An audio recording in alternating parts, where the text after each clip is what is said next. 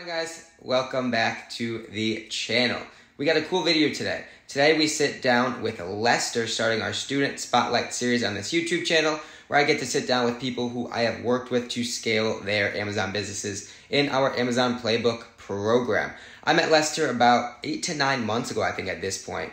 He came to me with a $20,000 to $30,000 a month Amazon business, and we worked hard together to transform that business into now a business that's generating well over $100,000 a month and looking to do $2 million in sales in 2023. So cool stuff. With that being said, stick around for the video and let's talk to Lester and see what clicked for him.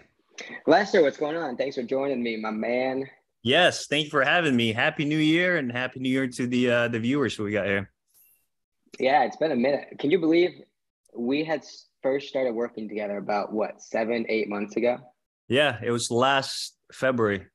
So, crazy. About to be a year. Yeah, it's crazy. And so back then, right, January, February of last year, as we started talking, began our work together, you were probably sitting around, 20, 30, 40,000 a month, somewhere in that range? Yeah, it was mid-20s. Yeah. Okay. And obviously you had just given me an update offline here, but give the viewers kind of your update in terms of what sort of business you were running in December, what the numbers looked like, and kind of where you stand currently.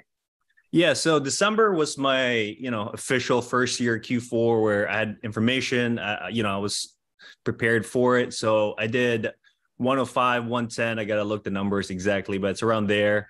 And, it's crazy to think where I started just, few months ago, but it just shows you how much Amazon really compounds, not just your revenue, but your skill in general as well. Yeah, I mean, that's something that, obviously all of us talk about quite a bit, but let's kind of dissect and dig into the delta of those two businesses, right? Because at this point, they're probably two very distinct and separate businesses in terms of the sort of operation you were running back then in January, February, before we started working together. And obviously, currently the sort of spread that you got going on now. What is kind of those biggest differences that you kind of attribute the numbers to? Yeah, so the biggest thing that really stands out was setting and tracking your spend goal.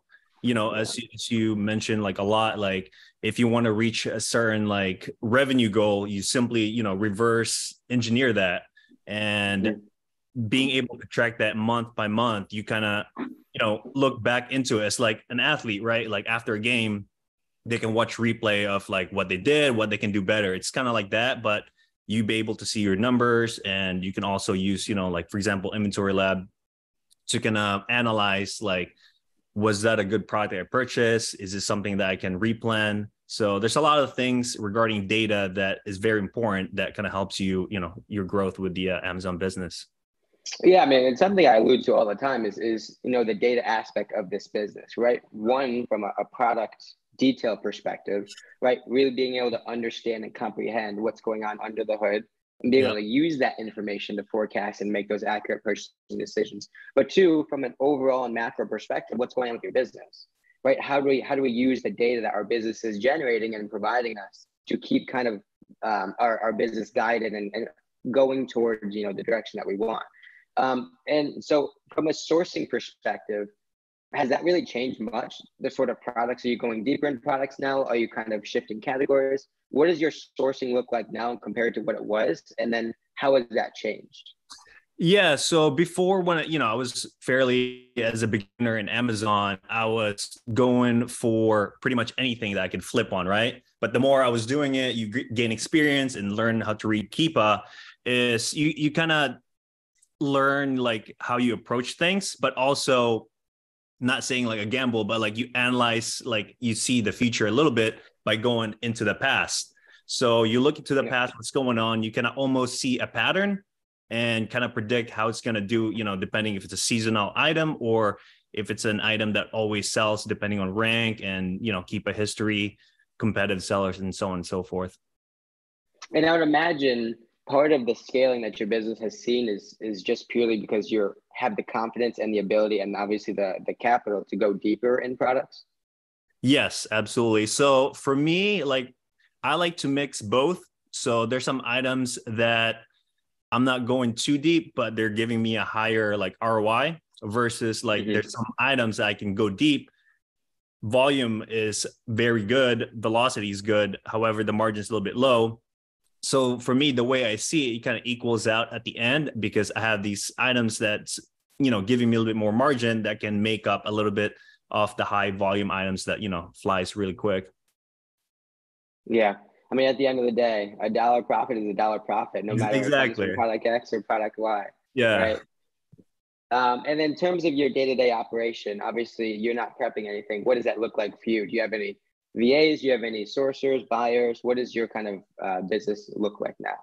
Yeah, completely day and night as I started, you know, I was in Miami in a apartment high rise. So I was doing my prep there. So as you can imagine, boxes and stuff everywhere, you know, you've been there. And to where it is now where, you know, I have more time.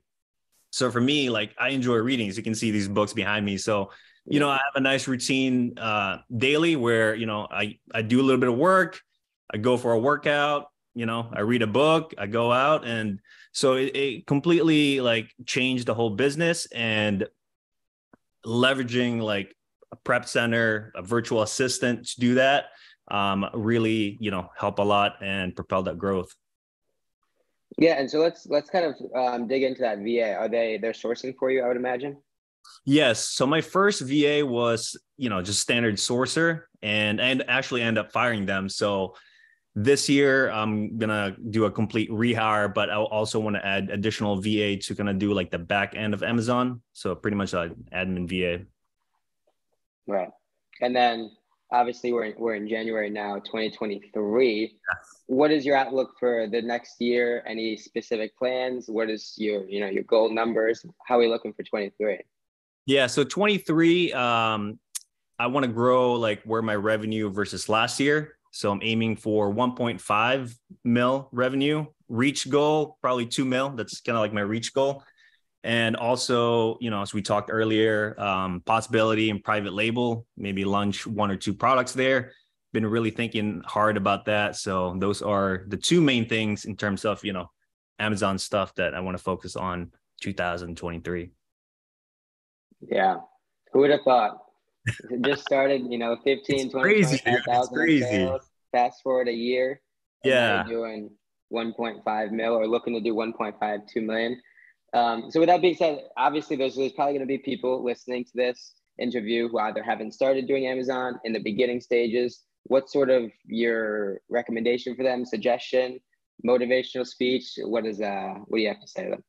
Yeah, like again, it's only been a year for me, so I would say soak in as much information as you can. I mean, you got Garrett here that has plenty of information content online, you know, YouTube, Instagram.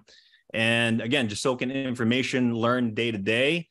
And when you see these, you know, sellers out there doing million, 2 million, whatever, don't be envious to them. Like there's something to take away. They're obviously doing something well, you know, use that as inspiration to get better. And also, you know, put your head down. That's the biggest thing, because in the beginning, it's going to be a grind. But then, you know, the more you learn, your skill gets better, and, you know, it's only up from there. Yeah, I mean, that's a good point, right? Sourcing in itself is a remarkable journey, right? Obviously, you spend hours and hours sourcing in the beginning, but the value of that time is unfortunately pretty small, right? You put in all this time sourcing, looking at all these products, and discouraged enough, right? You don't find much. But as you continue to stay committed to sourcing, right, over months and months and months of time, compounded the knowledge, the skills, obviously the capital, the value of that sourcing time exponentially grows as you be able to restock products and replenish and then look at products in a different perspective. Your business just obviously, as your living proof, exponentially grows and turns into something that, you know, I mean, obviously you're the testimonial to it, living full time off of it. It's amazing, dude. It's amazing. Cool, man. Well, first of all, I appreciate your time. Where can the viewers find you specifically to connect with you?